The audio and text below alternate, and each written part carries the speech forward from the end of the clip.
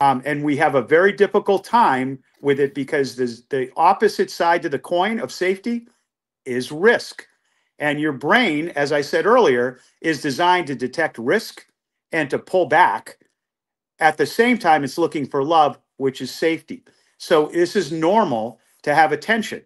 Cognitive dissonance creates flow, creates neurons, creates an ability for you to learn. So we were designed for this cognitive dissonance, but we tend to react through our amygdala much faster to fear than through our executive function, which is looking for logical ways to find love.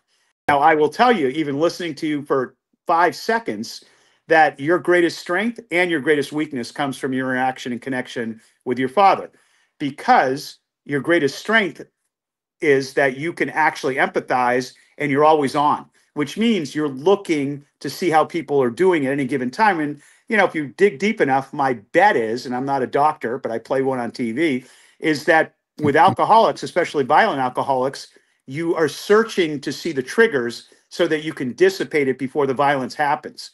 So Yeah. you're always sensing everyone in the room to find out what's happening so you can control it. Because your way to safety is to focus on mitigating that violent outburst.